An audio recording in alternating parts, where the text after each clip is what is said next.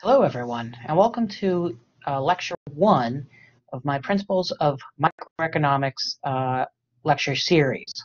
These lectures are being developed for use at Frederick Community College in the spring 2020 semester, but I hope they can be applied more generally.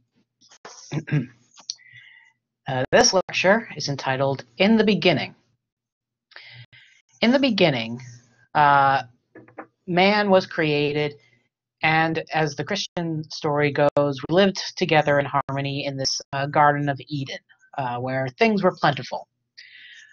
But since that unfortunate event in the Garden of Eden, mankind was kicked out and has had to struggle to earn our living. This struggle is due to a fact that economists call scarcity.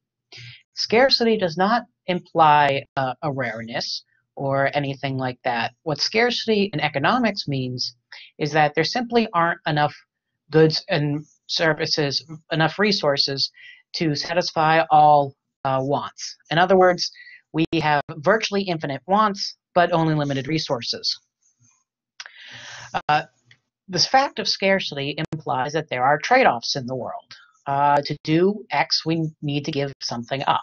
Or to not do X, we need to give something up. For example, the time that you're spending watching this video, you could be doing something else, anything else. Maybe you are multitasking, but even then, you're dividing up your scarce attention and your scarce time amongst multiple tasks. So scarcity implies trade-offs. It also implies that there needs to be some sort of rationing going on.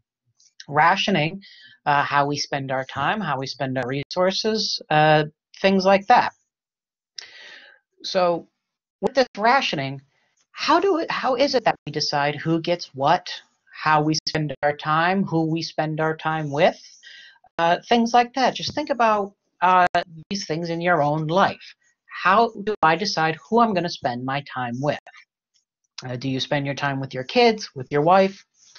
These are all decisions you have to make. For lack of a better word, things compete for your time. And likewise, competition exists for all scarce resources.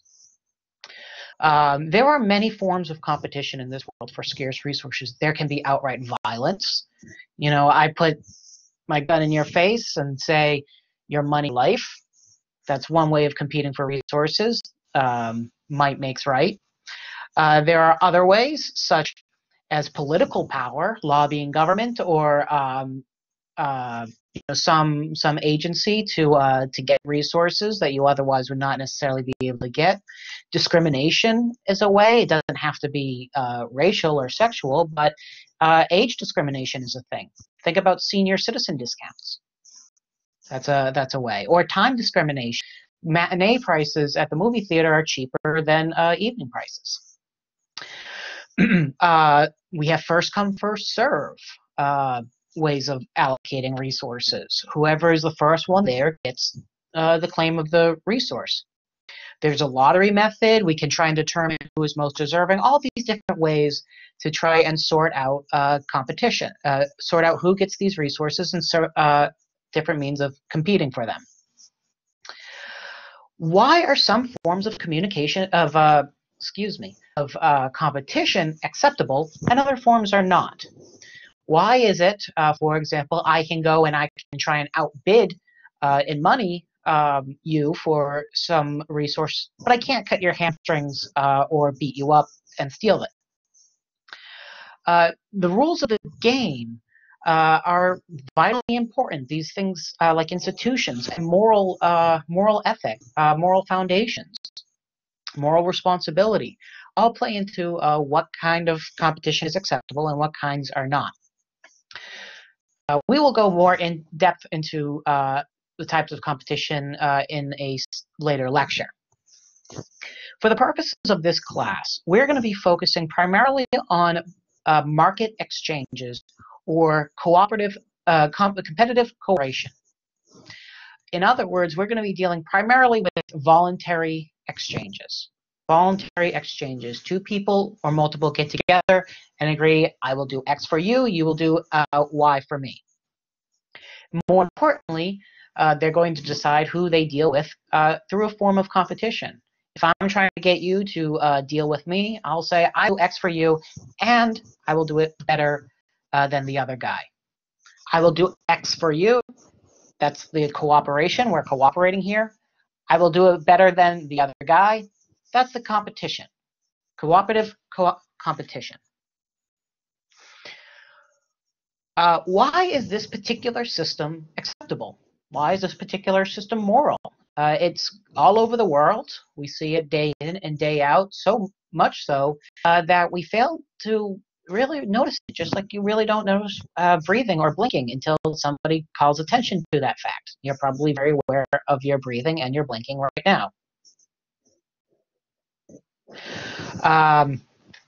So to understand these processes, we need to do a little bit of a dive into moral philosophy, which is probably not something you expected in an economics class. The next video in this series will deal with moral philosophy and, in particular, a theory called atavism. It is a particular method of thinking, a particular idea of how humanity has evolved, how our moral systems have evolved, and helps explain some of the institutions that we have. So the next video will cover that. This was just a brief introduction, and I hope the big takeaways that you get from this is that economics exists because we live in a world of scarcity. We need to determine how things are allocated, where to get them to where they're most valued. How can we enhance human flourishing? These are the questions that we'll be asking repeatedly over and over and over and over and over again over the course of this semester. Thank you.